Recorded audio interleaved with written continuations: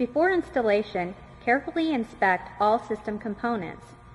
Check for missing or damaged parts. Consult the inspection section of the instruction manuals for detailed inspection criteria. Assembly of the horizontal lifeline system.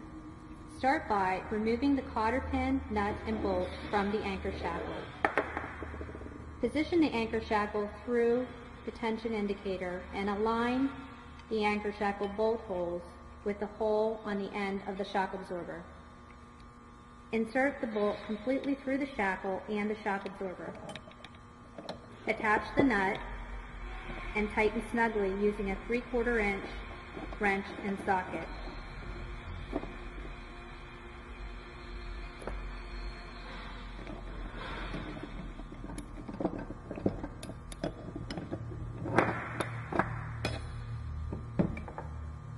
Insert the cotter pin into the end of the bolt and bend slightly to prevent the pin from backing out.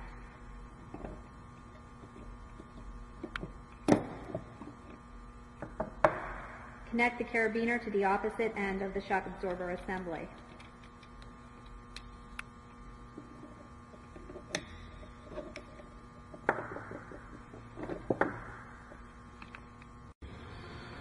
We will now attach the turnbuckle to the lifeline assembly. Extend or unthread both turnbuckle jaws so that 1/2 inch of the threads on both jaws are exposed in the turnbuckle body. Doing this will allow for maximum take-up of the lifeline slack when tensioning. Remove the cotter pin from one end of the jaw bolts. Unscrew the nut and remove the bolt from the turnbuckle jaw. Align the lifeline thimble with the jaw. Insert the bolt through the holes in the jaw, ensuring that it also passes through the lifeline thimble, and screw the nut onto the bolt. Tighten snugly using a 3/4 inch wrench and socket.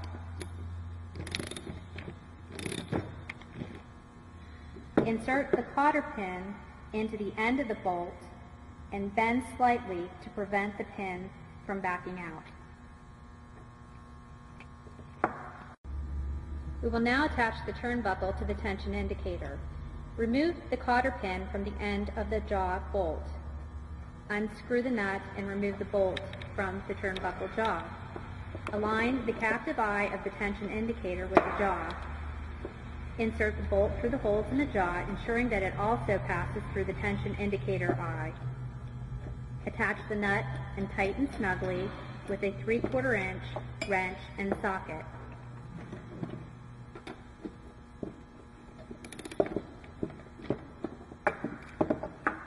Insert the cotter pin into the end of the bolt and bend slightly to prevent the pin from backing out.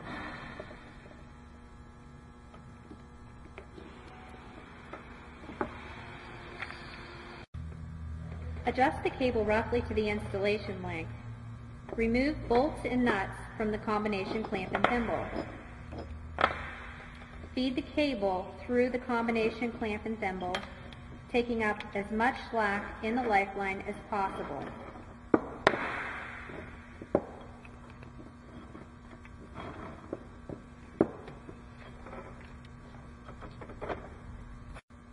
While holding both sides of the combination clamp and thimble together, ensure that there is no gap between the two halves.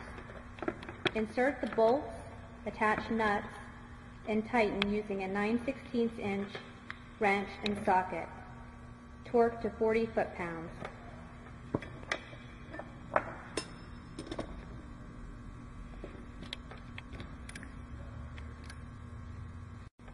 Attach cable clip 2.5 inches from the combination clamp and thimble. Ensure that at least 8 inches of cable extends beyond the clip.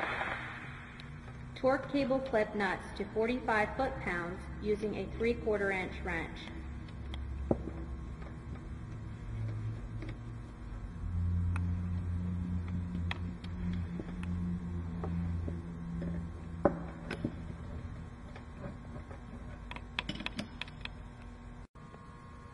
Installation of the 416 D-bolt anchor.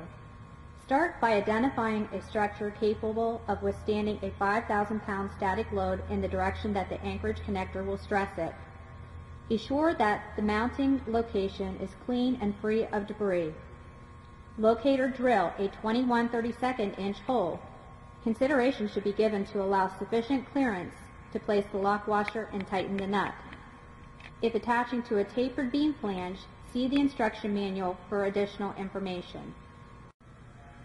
Mount the D-bolt anchorage connector by passing the 5/8 inch grade 8 bolt through the hole in the connector and through the hole in the structure.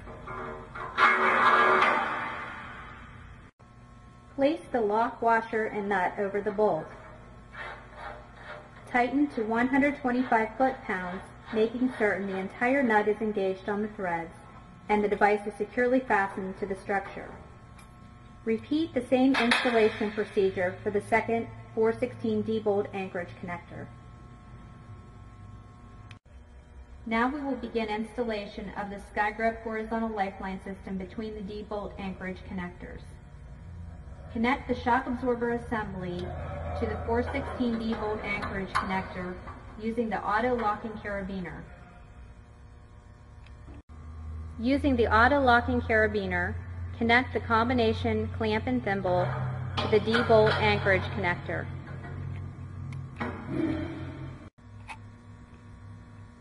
Tensioning the SkyGrip horizontal lifeline. It is essential that the lifeline be properly tensioned before use. Failure to do so will affect ball clearance. To prevent the lifeline from twisting while tensioning, hold the turnbuckle jaw at the lifeline thimble end while tightening the turnbuckle body. As the lifeline is tensioned, the jaws will draw toward one another. At the correct tension, the tension indicator disc will spin freely by hand.